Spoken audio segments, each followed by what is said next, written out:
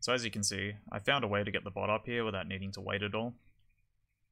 What I do is I go 45 degrees on this jump pad, and I use this light pole here as a visual indicator.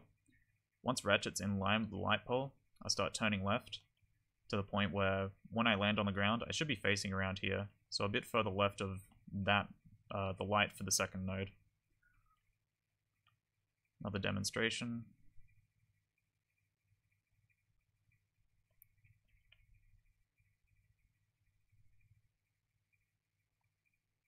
As you can see, it works pretty much every time.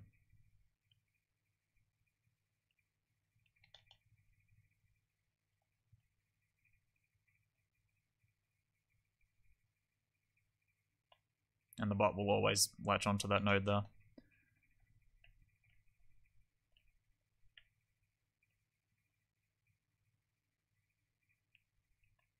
See, even that was sloppy, like I wasn't turning the camera in a gradual motion, and I still got it.